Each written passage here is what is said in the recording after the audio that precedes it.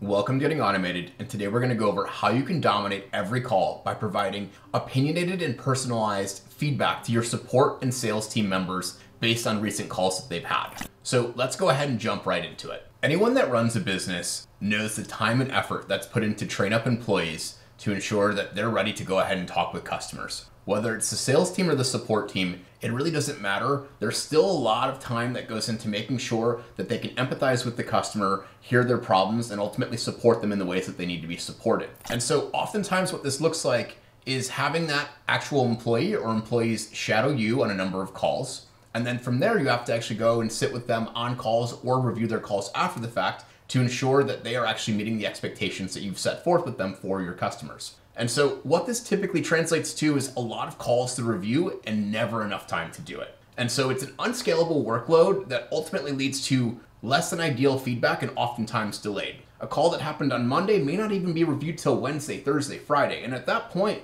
that's additional days of calls that probably were suboptimal that you weren't able to go ahead and provide that feedback for. Not only does this pose a significant brand risk, but it also kind of limits the information that you're hearing from your customers and the insights that you can go ahead and extract from that. So whether that's a lack of training around a specific area that you need to go ahead and work with your team on, or some new insights within an industry or pain points that your customers are having, all this information gets lost in calls when you're not on them and you're not able to actually hear kind of what people are saying and figure out how you can then better handle those calls going forward. So that's what we're trying to do today, is solve the manual call review problem and figure out how we can use n8n and AI to actually go ahead and fix this for us. To solve this, we've built out a workflow that goes ahead and as calls come in, it goes ahead and it classifies the call by the call type, and then based on that call type, applies specific criteria as to what it expects to happen in that call and rates the actual call performance and saves it out to Google Sheets for your review later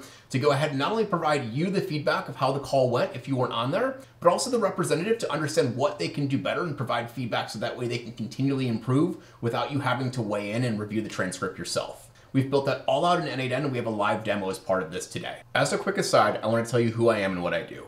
I'm Hunter Sneed, the creator of Getting Automated. Getting Automated is intended to provide small and medium-sized businesses with the resources they need to go ahead and successfully implement AI and automation solutions within their business in a practical way. Additionally, I run an automation consulting business called Workflowzy that goes ahead and actually performs the automation consulting services and implementation services for those who don't want to implement it themselves. Okay, back to the workflow.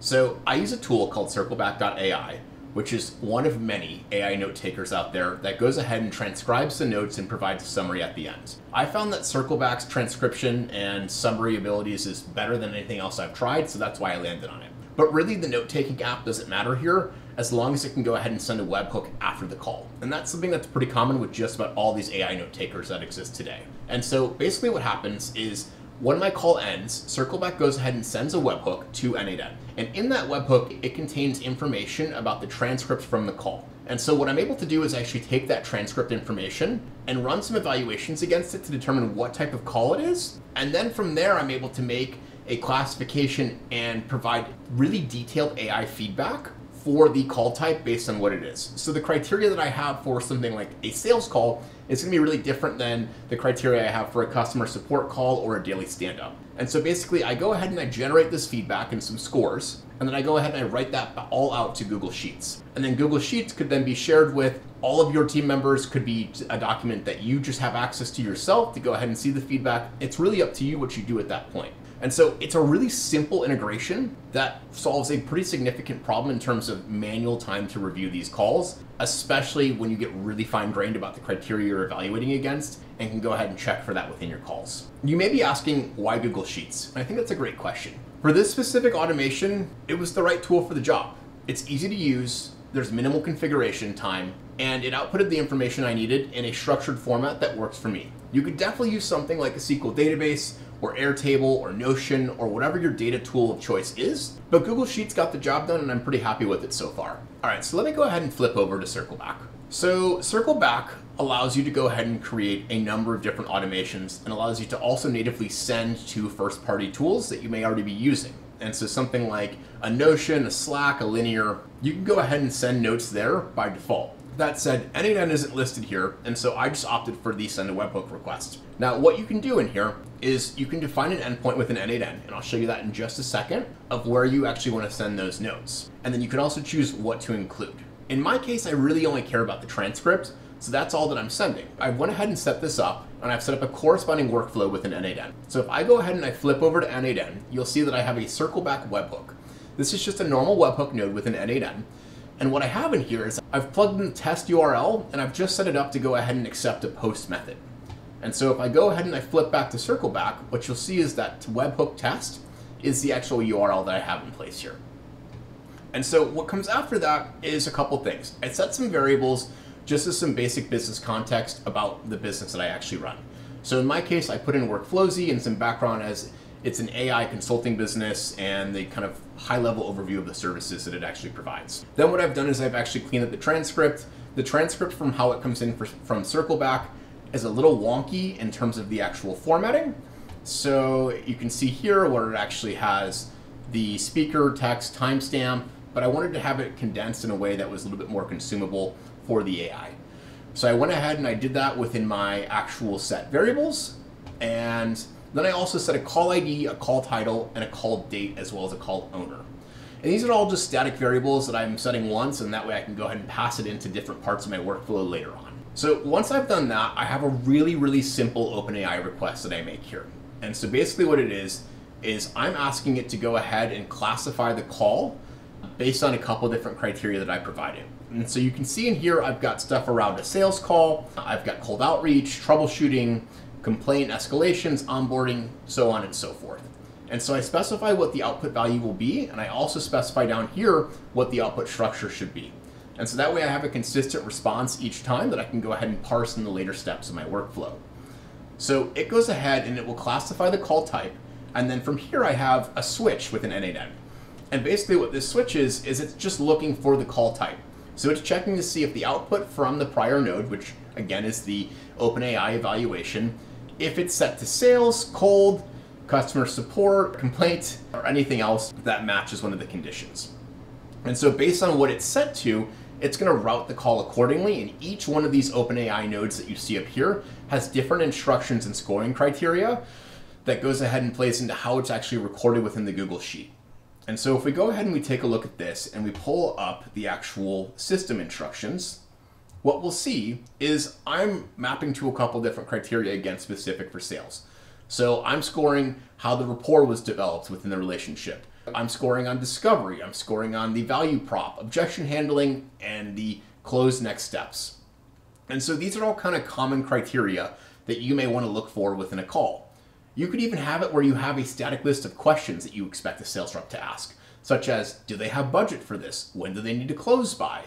Do they have any concerns? And if you had those, you could have it where it returns a true or false value back that you could then go and see, did my representative ask these questions throughout the call? And have a way to make sure that you're having consistency across not only all your sales calls, but all your reps as well. And so this is really open to your own kind of business requirements, but basically you can specify what you're looking for here. And then with these, I'm actually assigning a score from 1 to 5. And I'm also defining a JSON structure that will go ahead and output that in the kind of expected value based on the performance of the call. One additional thing I'm also passing in is I'm passing in the business background. So that way OpenAI knows a little bit more about the business and that I'm running and can contextualize the questions and answers a little bit more based on that. And then in the user prompt, all I'm doing is basically passing in some of the static values that I had mentioned before, as well as the transcript. And so it's really pretty simple. It's just setting up what you're looking for, the format you expect it out in, and then actually passing in the necessary information for OpenAI to make that evaluation. And then last but not least is I'm actually going and I'm mapping that to a specific document within my Google Drive. So within Google Drive, I've set up a document that has a tab for each different type of call, and it records all those fields that should look familiar, such as the call ID, the subject, the date, the time, the transcript, and then the scores based on how that call actually went. And so within this, I go ahead and I actually map back to that in n8n. And so you can see I'm matching on the call ID because that's something that should be consistent and shouldn't change. And then I'm actually going and I'm passing in the call subject, the time, the owner, the transcripts, and I'm passing in the scores from that OpenAI evaluation that I did in the previous node to go ahead and represent that there. And so to actually see this thing in action, what we can do is I can say test workflow, and then I can hop back over into Circleback, and it lets me send the most recent meeting recording that I have, which in my case was a sales call. So we'll go ahead and I'll do that. It does take a second for Circleback to send. We'll go ahead and pop back over to n8n in just a second. We see that it was sent. And what we can see here is it's now running and it's doing that evaluation. One thing I do want to call out is I'm using different models within OpenAI to actually do the initial classification and then the actual evaluation. I think the evaluation model in terms of the scoring should be a more sophisticated model. So I'm using O3 mini, whereas for the classification, I'm just using, I'm using 4.0 mini. And so with that, what you can see here is you'll see the responses that I get back where it says 4, 4, 4, 5, and then it provides some additional instructions for how I could improve the call going forward. And so with that, why don't I go ahead and I'll flip back over to the actual Google Sheet, and you'll see that all of that's recorded here. And so what's nice about this is you can set this up once, and any call going forward will automatically be recorded here. And if it doesn't match anything within your n8n kind of call scoring structure, it'll just go to this non-applicable route, which isn't linked to anything, and the workflow will just go ahead and not execute at that point. And so it's a really easy way to kind of have a robust system to evaluate different call types and make sure that, again, the feedback and the kind of expected outcomes, as well as expected questions and process and procedure that you expect within a call, whether it's for yourself or for your reps, is all being followed on a consistent basis. And so let's go ahead and we'll flip back to the presentation and talk about a little bit more of why this matters and how you could actually go about this yourself. So the real world benefits are, again, the feedback's immediate. And so it's not something where you have to go and wait for your one-on-one with that actual representative to be able to provide them the feedback of, hey, you should have asked what their budget is, or when the project needs to be closed by, or if there's any additional signers or anything else like that. You're able to go ahead and provide that based on the criteria that you define upfront. And so you can get as granular as you want to. You could have 10, 20, 30 different criteria that you're actually looking for in a specific call to make sure, again, that you're having the same level of consistency that you would expect for your representatives. From there, it also allows managers and owners to go ahead and not have to be as involved. If there's something that's blatantly missing in a call, it's pretty easy to go ahead and have that called out within this tool and the feedback that you see within Google Sheets, rather than having to wait for the manager to actually review it themselves, read the transcripts, listen back to it, and provide that feedback. This also allows data collection around the actual insights of what's happening on the call. So what you can do is you can take all these transcripts, and then if you wanted to go ahead and pass it into something like GPT-1 Mini or Grok or anything else like that, you can go ahead and do that and say, hey, look for patterns for me across these calls. And so maybe there's patterns that you're not noticing that you can go ahead and do some data analytics around to be able to drive pattern recognition and, again, kind of refine your sales process or support process further. And then last but not least, it scales. We've already been over that. I won't go into that any further.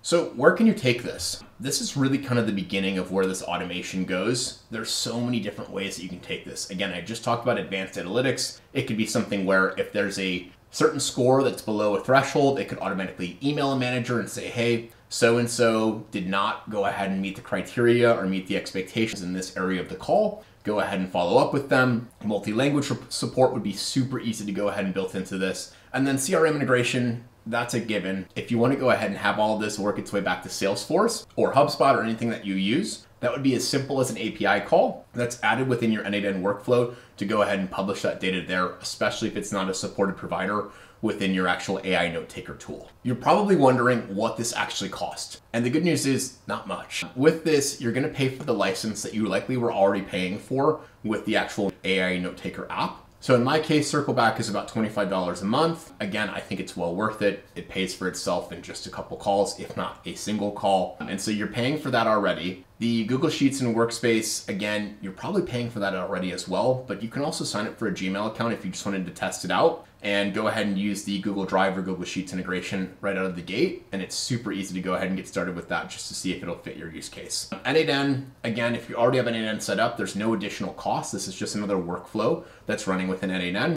And the OpenAI cost is really going to depend on what you're actually spending in terms of how many calls you're analyzing, the duration of call, and the model that you're using. In most cases, a lot of these transcript evaluations are probably pennies, if not less, depending on the model that you're using. So it really shouldn't be a significant cost unless you're doing hundreds, if not thousands of calls that you're evaluating on a regular basis, which at that point, you're probably getting enough data analytics from that to justify the AI cost involved with, again, the API call to OpenAI. This brings us to if you actually wanted to go and get started and do this yourself. It's really actually pretty straightforward. What you want to do as a starting point is you want to define your criteria in your sheets for what you actually expect out from the evaluation. And what that means is going ahead and defining how you want to go ahead and rank different capabilities within the call, how you want to go ahead and look for maybe specific questions, how you want to go ahead and define what the difference is between different types of sales calls. I have one sales call in my specific example, but you could have a different type of scoring for a discovery sales call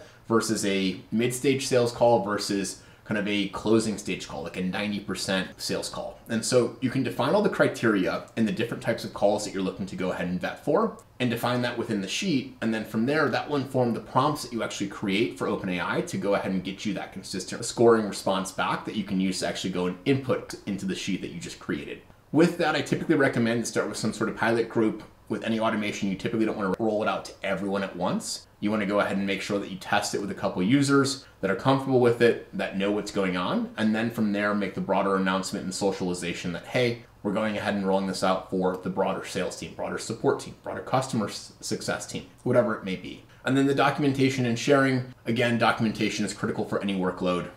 You want to go ahead and make sure that you have documentation of how it works, how it's intended to be used, so that way if anyone needs to go ahead and make modifications to it later, it's easier for them to do so within the business. If you liked this workflow, I've got great news for you, because the Getting Automated community has officially launched. This community is intended for 250 dedicated builders who want to go ahead and introduce or accelerate their AI adoption within their business or the business they're working for in a meaningful way.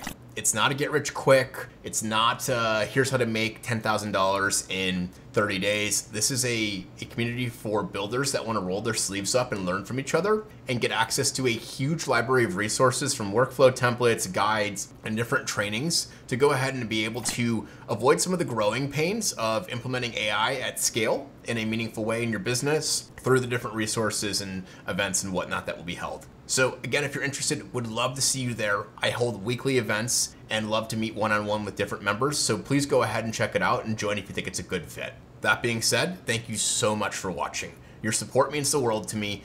Anything like a like, a subscribe, or getting in contact with me really means the world to me. Thank you so much for watching. I've got so many more ideas for videos to share, and this is just the start. So go ahead and like and subscribe and check back often for more videos, as I'll continue to bring more business-focused AI and automation videos to you in the near future. If you want to go ahead and get in touch with me, go ahead and find me on my website at gettingautomated.com or send me an email at hunter@gettingautomated, or even join the community. Whatever works, go ahead and set up time with me, and please go ahead and start building today. It's the best way to learn how you can use AI and automation in a meaningful way.